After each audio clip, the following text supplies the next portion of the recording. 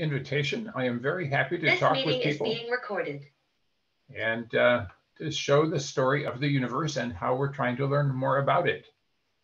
So here on my first slide, I show you a picture of the great James Webb Space Telescope, launched on Christmas morning last year into space, and seems to be working beautifully now that it's almost ready for scientific use. What we see here is a giant hexagonal mirror, 6.5 meters in diameter. It is protected by 5 layers of plastic, metallized plastic, from the heat of the sun, so that it can operate at a very low temperature, about 40 degrees Kelvin, 40 degrees above absolute zero. This is an international project including NASA, where I work, the European and Canadian space agencies. And it's required about 10,000 people to build it. And it is available now, or will be available, for all astronomers around the world to use. So some of you coming up as young astronomers might be able to do this if we are fortunate and it lasts a long time. So just to give you a small hint of my own history, this is the location where I grew up in New Jersey, not too far from New York City, but it was very very rural there. This is a dairy farm for cows and research on dairy cows. My father was a scientist trying to get more milk and better milk from cows. So it was a very beautiful place to grow up, very far from the city. And the way that I learned science was to read books that we got from the library. The library truck came around every 2 weeks to the farm. And so I would get all the books on science that I could get. That was a long time ago. So stepping back into the history of the universe and how we learned about it, this is a poem from more than 2,000 years ago. Lucretius wrote it in Latin, and of course it's been translated into all languages by now. He was aware of the atomic theory, that everything that we see is made of tiny invisible particles, and that the way they stick together, it governs everything. So he wrote that, as you see here, that the tiny particles stick together, and they become things you can see and give names to. Then as time goes on, they fall apart and disappear from sight. But at any rate, he was aware of this, and they got quite far without being able to prove any of these ideas. In modern times, we now have a much more complete story about it. Even from childhood, I think every person wants to know, how did I get here? What was my history? How is it possible for there to be a special little planet called Earth where we are alive? So here's the story that scientists can tell us now. Number one, quantum mechanics. This is something that says everything that you've heard about, like electrons or protons or little tiny particles, behaves a little bit like a wave. And similarly, things that we think of as waves, like light waves, also have a particle kind of nature. And it's quite mysterious, but nevertheless, it is the basis of everything. We have the equations from almost a century ago that tell us how to calculate the properties of matter, but actually it's much easier to measure things than it is to calculate. So those little particles stick together in patterns that, of course, control chemistry and biology. So we are here with the shapes that we have because of quantum mechanics. We know that the universe was very hot and compressed and smooth when it was young, and it has been expanding ever since. The galaxies running apart from each other. We know it's been unstable. It has reorganized itself from a very smooth, simple seeming original condition into the complexity that we see today with galaxies and planets and stars and all those lovely things and people. It seems that the universe is perhaps infinite in extent. That is to say, there's no boundary, no edge. It just keeps on going and going and going, although obviously we cannot prove that. It does have an age of about 13.8 billion years. Anyway, it's big enough and old enough that things that seem very unlikely to us actually have happened. We have learned about stored information. You think about it perhaps in terms of computers. But what we've learned in recent times is that all living things basically read digital code. The DNA molecules in each cell give digital instructions for how life should proceed. What's also essential and very difficult for us to understand is what is it that reads the code? The decoding devices in our cells read the code, turn it into proteins, turn it into signals, turn it into instructions for the actual living cells to carry out. We don't understand it, and we may never, but it's certainly the beginnings are coming to us, and we're understanding more about how it works, which is valuable for us, of course, if we want to survive for a long time and have good health, because, of course, all living things use this system, and they're just as determined as we are to stay alive. We have learned as engineers how to build feedback loops. A feedback loop is a control system that stabilizes something. So if you have a thermostat in your house that controls the temperature, that's a very elementary kind of control system. Biological things have control systems of much greater complexity, but they are able to maintain our identity. Biologists call it homeostasis, the ability of living things to maintain their shape and form and identity, even though we're constantly exchanging matter, atoms, so forth, with the environment around us. And most of the cells in my body have been replaced by other ones. Most of the atoms have been replaced. Nevertheless, I am still approximately the same recognizable person as I was when I was 5 years old. So we have learned about the early universe by taking a picture. We recognized in 1965 that the expanding universe had been very hot and that we could still measure that heat. And then we found out much more recently, because we made a map with this satellite that was mentioned to you in the introduction. The Cosmic Background Explorer satellite made a map of the sky. The sky is luminous, and here we see it as a wavelength of about 2 or 3 millimeters, and we see hot and cold spots. This is a picture of the universe as it was when it was about 400,000 years old, and it became transparent. So light has been coming and traveling through the universe ever since then, more or less unimpeded, without hitting anything. So that's how we are able to take this picture. We interpret this picture to say these show that the early universe was filled with random fluctuations of temperature and density. And those random fluctuations come from some unknown process in the very much earlier universe, which we do not understand at all. But at any rate, here we are. These are the conditions of the early universe. And if we should understand them, we ought to be able to calculate what happens next. We ought to be able to understand how the expanding universe would enable the formation of galaxies. The idea we have is that the gravity acting on the most dense regions in the early times was able to stop the expansion of the material and pull it back in and make galaxies.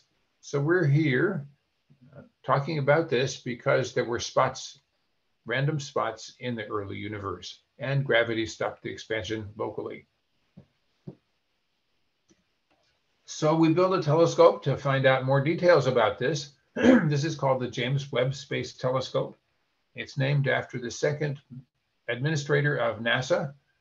He was the person who made a plan to go and send astronauts to the moon, and he was very good at it. It took us 8 years after it was announced that we would do this. We actually succeeded. To me, that's almost miraculous.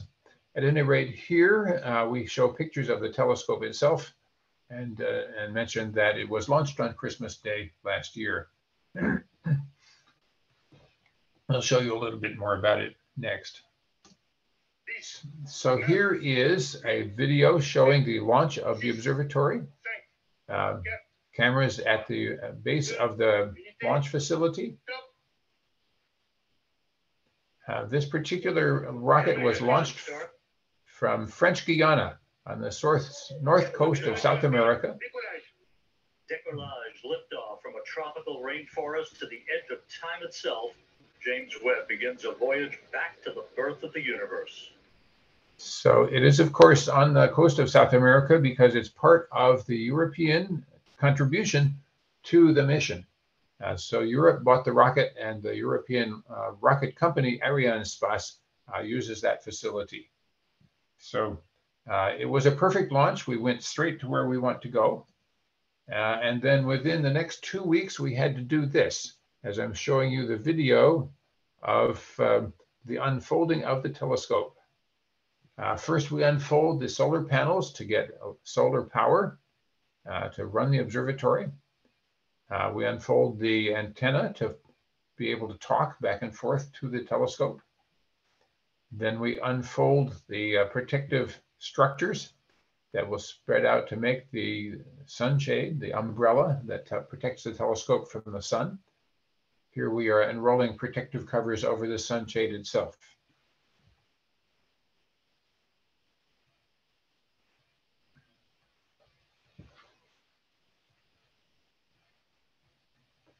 This is an extremely complicated structure, but it seems to be necessary. It's the only way we know to make the observations that we will need to find out about the very first galaxies of the universe, the way that stars grow inside dust clouds today, and to learn about all of the mysteries that we started to understand. So this all was done by remote control in the first 2 weeks after launch.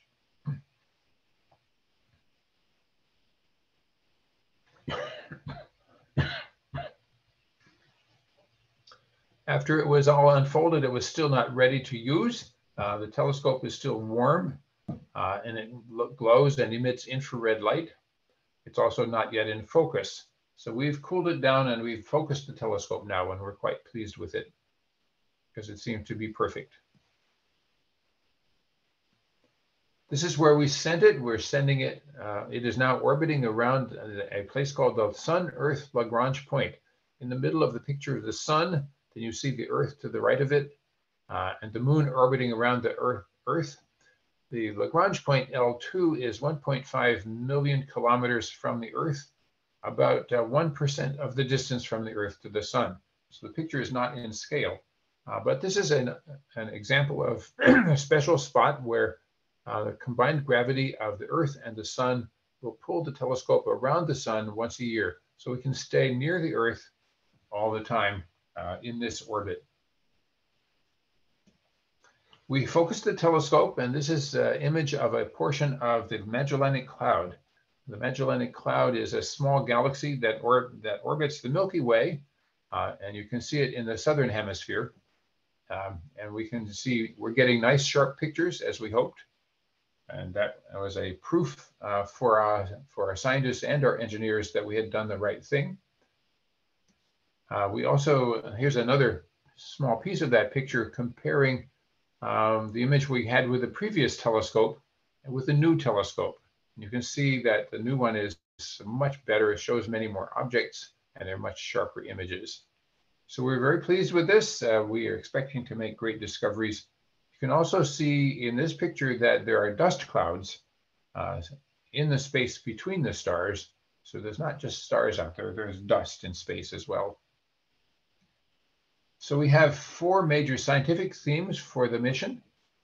We want to see the first objects that grew from the Big Bang material. It is predicted that they could have happened in about 100 million years after the expansion began. No one actually knows this, it's just a prediction.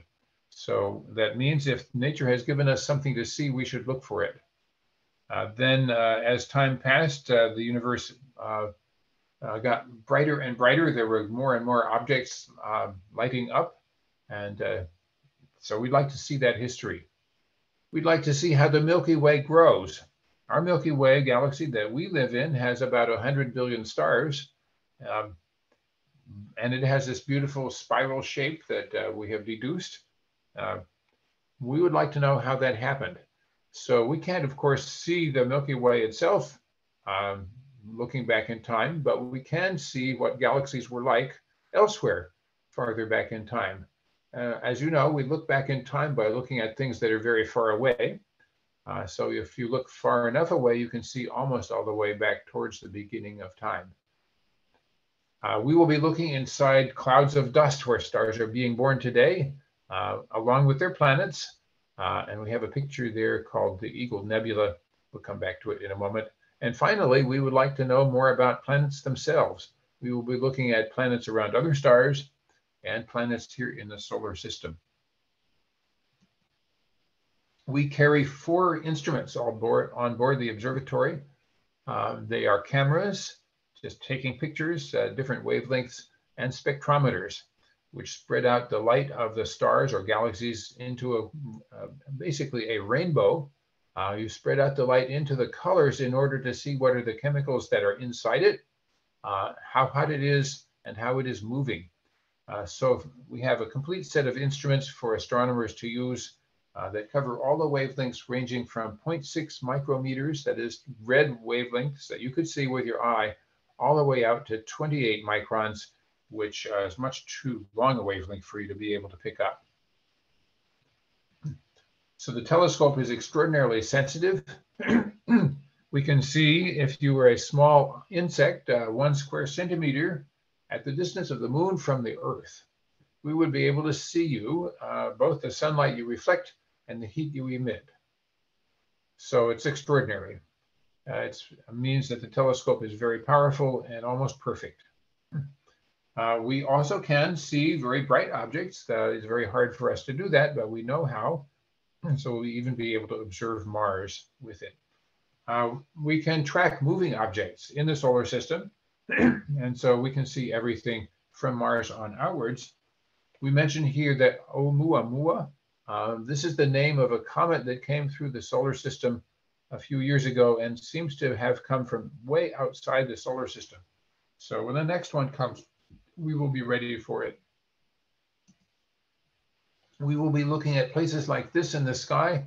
This is a picture taken with the Hubble Space Telescope. And what we see here are basically 1 or 2 stars, plus many thousands of galaxies. And when the astronomers took this picture with the Hubble, they said it's beautiful, but it also shows us that we have not been able yet to see far enough back in time, far enough away in space to see the formation of the very first galaxies. So please build us another telescope that's more like the James Webb and let us answer that question. So that's the hardest problem we're working on, is this one. We will be looking in clouds like this one. This is called the Pillars of Creation, also called the Eagle Nebula, because it's, to some people, that's what it looked like. On the left-hand side, you see the picture that we take with this Hubble Space Telescope using visible wavelengths. And you can see the dust clouds there are beautiful, but they're also very opaque. Cannot see through the dust. On the right-hand side, we have the infrared picture taken with the Hubble, and you can see that the dust clouds are much less opaque. We can see stars right through them in some parts. We would like to see inside these clouds to see how stars are being born as we speak today. About 1 or 2 new stars are born every year in the Milky Way, and so there's a lot going on out there. In particular, we want to know how stars like the solar system and the sun are born, and whether we can see the signs of planets being born along with them. We will be looking at objects in the solar system. Here are 2 fascinating examples. Europa is a satellite of Jupiter and was discovered by Galileo himself with a very small telescope. And you can see Europa with binoculars. When we sent a probe out there a few years back, we got this picture of the surface. We now see that Europa is covered with ice, and there's a liquid ocean under the ice. And sometimes when we watch it with the Hubble telescope, we see water vapor is coming out from the cracks between the ice blocks. So this is now a new target for a NASA mission. We would like to fly a probe through the water clouds and see if there are organic molecules in that water that's coming out of those cracks. Of course, we will be watching it with the Webb telescope as well. On the right-hand side, I show you a geological map of the surface of Titan. Titan is the largest moon of Saturn. It is the only moon in the solar system that has its own atmosphere and weather. Saturn is far from the sun, so this satellite is very cold. The surface is not quite down to the temperature of liquid nitrogen, but it's very cold. There is gaseous nitrogen atmosphere here, and it's enough to fly a helicopter. In fact, we are planning to send a helicopter as part of the landing expedition there with a robot probe in about 2035. So we'll be studying this satellite as well to see if there are signs of interesting organic chemistry. The surface has lakes and rivers that are filled with liquid hydrocarbons, methane and ethane, which here we get from the ground to use for fuel. On the surface of Titan, they come as rain from clouds. So this is a fascinating place to explore, and we will be following it up because it is so much like Earth, except it's much colder. We will be looking at planets around other stars. We have two ways, of course. One is to try to take a picture that shows a little dot next to the bright star. The other way that is very powerful for us is to wait for a planet to go in front of the star. When a planet goes in front of the star, it blocks some starlight, and maybe if the planet has an atmosphere, some of the starlight will go through that atmosphere on its way to our telescope. In that case, we can spread out that light with a spectrometer into different wavelengths and get the colors and recognize the chemical effects of water or other things that might be in the atmosphere of those planets. So there's a possibility, which we can't tell yet or not, that there is a small planet that's roughly the size of Earth that has enough water in its atmosphere that you could say maybe it has an ocean. Maybe it's a little bit like home. Maybe it's alive. Maybe it could be alive. But we will not actually be able to know if it's alive with this kind of measurement. So this is coming up. We will be starting as soon as we can. We hope to have the telescope ready for observations by the end of June, which is only a month away. And then soon after that, be able to announce initial results and start a scientific program. So you can follow along. By the way, if you're going to be an astronomer, you will be able to use this telescope. The way that you use it is you send us a proposal. And if you write us a good proposal, you might get chosen to use the telescope. In particular, we will not know who you are or where you are when we receive your proposal. Or I should say, at least the people who read and review the proposal will not know. You have a fair shot at getting chosen if your idea is good. So you can follow along in many ways with the project progress. We have social media, we have websites. You can find everything if you Google or search the internet for James Webb Space Telescope or JWST. So before I go and open up for questions, though, I would like to say there are also telescopes being built on the ground now, which are even bigger than the ones that we couldn't put in space. And the biggest one is European. It's the 39-meter diameter telescope. It's being built on a mountain in Chile, in the mountains, at a high altitude. So this is a telescope that is 6 times as large as the Webb, and it will also be very powerful. But of course, it also can't see at wavelengths where the air blocks our view. So I will be very happy to have questions from all of you, and please feel free to ask. Right, thank you very much. Thank you very much for a great lecture. Then we start from our questions. How Hubble is better than Webb, except of course mirror size? How Hubble and Webb are different? Well, yes, clearly the Webb is bigger, which makes it more powerful. It's also designed to pick up infrared light. Hubble telescope can pick up ultraviolet, visible light, and near infrared out to wavelengths of 1.7 micrometers. The Webb telescope begins at 0.6 microns and goes way out to much longer infrared wavelengths. So it can pick up objects that are too cool for them to shine at visible wavelengths. It can pick up objects from the most distant universe, and it can pick up objects that are hidden inside dust clouds. So that's what makes it different and why we can do different kinds of science with it. All right.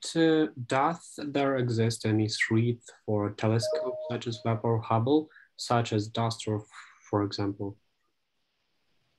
Could you say that again, please? Does there exist any threats for telescopes such as Webb or Hubble? Does there exist any threats? What? You mean something that can damage or something? Can oh, I see. Yes, all telescopes can be damaged. So yes, the Hubble telescope and the Webb telescope are in outer space, and there are dangerous particles out there. In particular, what we love to see here on Earth as a meteor shower is actually dangerous to all space payloads. And so, yes, there are hazards. We think we're okay. All right. Okay, thank you. The next one, is there a theoretical possibility to see the beginning of the Big Bang? Oh, my goodness. Not with this telescope. The closest that we have gotten is to measure the cosmic microwave radiation.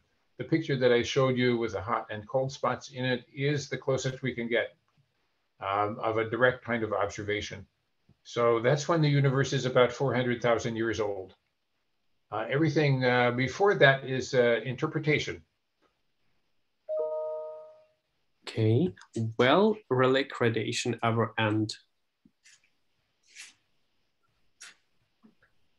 About the relic radiation? Is it, will it ever could be end? Can we? Will the relic radiation ever end? Yeah. It fills the universe now, and it will continue to get colder as the universe gets older and the universe continues to expand, but it will always be there. So even 1 trillion years from now, there will be still the residue of the Big Bang. All right, let's go to a little bit common questions. What do you like the most about working with NASA? I like working on very interesting problems with brilliant people. My colleagues, my fellow scientists and my fellow engineers are ready to solve impossible problems, and we do it for the entire world to use. So I'm very pleased with that. So maybe you'll all have a chance to come work with us. Thank you. The next one is, tell us about your experience at the Nobel Prize ceremony, how difficult it was this past, and tell some advices for young astronomers, young scientists. Oh my goodness. Well, the Nobel Prize experience is a great pleasure. There's a ceremony, but it's 10 days of parties and speeches, and it's a great deal of fun. Of course, I was very worried because I'm not used to that. I work in my lab, I talk to my friends about astronomy, and suddenly everybody is watching me. So I'm a little worried that I might make a mistake, but nothing bad happened. So recommendations for future scientists, I think it's very important to work on something that you think is important. Being recognized by a prize is nice, but it's more important to know that what you do is important to you. All right, thank you very much. It was a great time, great pleasure to talk with you today. Thank you for your time. I get that very soon, probably we will meet and make an in-person lecture in Kiev. And I hope that will be very soon. Well, thank you for the invitation. I visited Kiev myself in person as a tourist many years ago, and we loved being there. So best of luck to Tell us all a of little you. bit about this experience in Kiev. Yes. So anyway, thank you for the invitation, and you are welcome to send questions to me directly also after the talk. All right, thank you.